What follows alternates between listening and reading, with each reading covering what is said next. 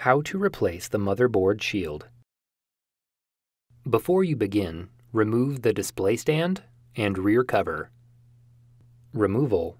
Remove the 10 5mm P2 Phillips-head screws that secure the motherboard shield to the chassis.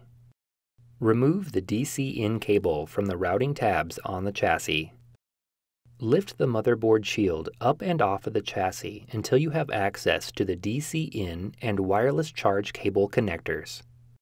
Disconnect the wireless charge cable from the connector on the motherboard. Disconnect the DC-in cable from the connector on the motherboard and remove it from the hooks on the chassis. Remove the motherboard shield. Replacement. Connect the DC-in cable into the connector on the motherboard and route it around the hooks on the chassis. Connect the wireless charge cable into the connector on the motherboard. Align the screw holes in the motherboard shield with the screw holes in the chassis and lower the motherboard shield into position. Important: ensure that there are no cables pinched between the motherboard shield and chassis. Route the DC-in cable around the routing tabs on the chassis.